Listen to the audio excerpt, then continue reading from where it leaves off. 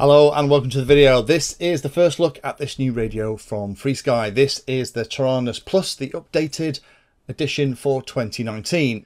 Now it actually comes in two different versions. This is the standard edition. It doesn't have the wireless trainer function, doesn't have the upgraded switches, and also sadly it doesn't have the Hall effect gimbal. So it's very much like my original radio was when I got it before I started adding all the pieces. Now for those of you that watch the channel, you'll have seen literally hundreds of videos on this, things like the QX7 and other FrSky radios, or FR Sky depending on how you say it. I got this a couple of months after buying a Spectrum DX8. It was just over about half the price but could do about twice as much, and it was love at first program. So the OpenTX system is a little bit complicated, but for those of you that watch it, you'll know that this has been my daily driver and literally had thousands of hours of happy flying using that radio. So I'm interested in this new one because what's it like? How different is it? Are the differences good? Are the differences bad? Because there are lots of people in the same boat as me. Their original radios, that's now coming up to 5 years old. It's starting to show its age a little bit, and rather than just keep replacing individual components, it would be good to just kind of buy a whole new radio and retire that one with due ceremony. So let me get this on the bench, go through everything. The highlight is the hardware upgrades look really good, but FrSky seems to be doing some weird stuff with the software again, but let's get into it. So first of all, let's unpack it. Let me show you how it comes. No real ceremony. Again, I'll put links down below for everything. I got this one from Banggood. This is the non-special edition version, so it hasn't got that wireless trainer function. Opening up the box, you have access to a little sticker sheet, what you could laughingly call a manual, which is kind of standard for these kind of radios. Just tells you where everything is and how everything all works. You'll notice on here that it's only talking about access, but we'll get more into that when we get into the video in a moment. Opening the top, there she is, a brand new radio. For those of you that are Taranis lovers already, you will have spotted quite a few things that are already different. We get a little USB cable and we get a neck strap, but let's move that out of the way. Let's have a good look and let me give you an overview. This was filmed as I actually took it out of the package, so you can see it's covered in little bits of packing foam. The big difference is, of course, that you've probably spotted is the power button is now a button rather than a slider. Now everyone has their own particular preference. I don't mind, but that new power button does look a lot more modern. Turning it over, we have the standard jacks for out, the trainer port, we have the old, exactly the same connection for USB, we have a full JR bay, which is fantastic, taking the connection off the bottom. Then there is the same space, exactly the same space as last time, for a nice LiPo. Now I use a 2S LiPo in mine, and that's great.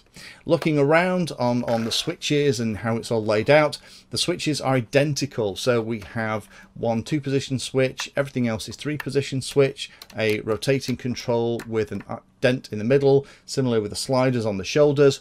Other side, we have another rotating control with an indent, 3-position switches, and a momentary switch at the back, another slider, and a new control, a button on the shoulder. Now if I grab the original Taranis, for those of you that don't have both, and kind of put them side by side, you'll see how closely related they actually are. Now obviously my Taranis has had the Hall effect gimbals. I installed the 6-position switch, but you can see there's a couple of little differences on the screen. So the way it says plus and things have all moved around. The power button is hidden away behind the pieces. Some of the decals have changed. The navigation is very different, but in terms of the size, feel, weight and everything of the radio, this feels like putting on a comfortable pair of slippers if you're already a Taranis owner. There isn't any big surprises. On mine, I just checked the decal sheet. There aren't any stickers showing me which are the switch positions on the shoulders. I'm not sure whether that's just been an omission or whether all of them will come like that. Looks like the antenna housing is a little bit different on this one too than the old version, so I'm guessing that not all the plastics will be interchangeable. So let me pop the battery out of my other radio and pop it into here. The only other change I can see is that there are some nice molded things to show you which is the stereo out and which is the trainer port, which is a great addition because that's something I always have to double check when I'm doing my stuff. So let me plug in a battery and we'll power it up.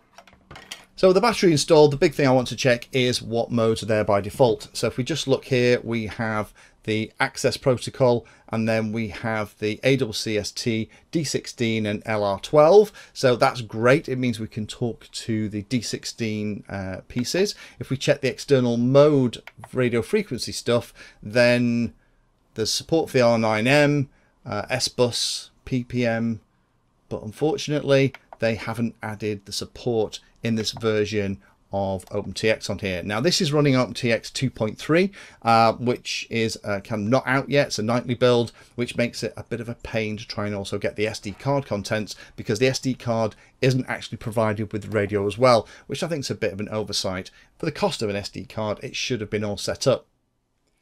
So what does it all mean? Well, I think the good news is that from a hardware point of view, this is the Taranis we know and love. Now, I am aware that somebody managed to get hold of a nightly build of OpenTX 2.3 in the middle of August that actually had all of the capabilities turned on and managed to test the radio with the Crossfire module, and it worked flawlessly. So that looks like the inverter in here is running at full speed and will support things like Crossfire, which is great news. I was really worried about that. So hopefully they will continue that as they manufacture this radio. The disappointing thing is that it's running a version of OpenTX that isn't available yet. It's still in development. It isn't supported in the latest version of the companion, which means that it's not as easy to kind of move models around and set everything up. And the SD card and all those things are not available on the website. And all that stuff, in my humble opinion, should be ready when you release a radio so that you can just crack on and get on with it. I do like the fact that they've got the D16 protocol on here, as well as the new access protocols. For those of us that really like FreeSky stuff and have been using it for a very long time, that means that we can still bind to all of those X series receivers that's hanging around. But if you want to use D8 or one of those other protocols, then you're going to have to wait for OpenTX 2.3 to come out officially, unless you want to use a nightly build, which isn't recommended that you fly on nightly builds of OpenTX before it's released. And that's the other point, which is, of course, they have not included the support for Crossfire. And that, for me, was always the benefit of FreeSky and why I've spent so much time and effort trying to help people use both FreeSky radios and OpenTX, because they embraced all the new technology and tried to make it as easy as possible. I think, sadly, for me, it feels like as FreeSky have got bigger and more successful, that openness and approach to embracing new technology and making things easier for pilots to just use whatever they want has kind of reduced over time. And it's something that I hope they get back to. While the R9M is a pretty reasonable long-range system, it's not Crossfire. And lots of us use the Taranis just because it's one of the few FreeSky radios that support Crossfire. And if they ever stop supporting Crossfire on radios like this, then I'd go and buy something else. So let's hope that OpenTX remains OpenTX and doesn't become ClosedTX. And let's hope that FreeSky just think about what it is that customers want rather than what it is they want us to buy.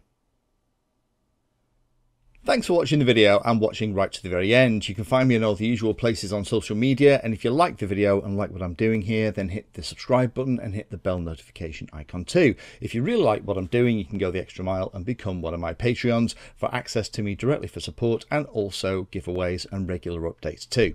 If you're looking for particular content, then check out the playlist. I organise all of my videos into playlists, so if you're looking for a particular topic, you can find everything here. If it's called Introduction To, it's designed to start very simply and build on that simple introduction to teach you all about it. If it's called For Beginners, then that is really aimed at people who are brand new to that part of the hobby. You can also search on YouTube for anything that you're interested in using the search function at the top. So iNav Painless 360 will find all of my videos and even the playlist around iNav. So thanks again for watching and happy flying.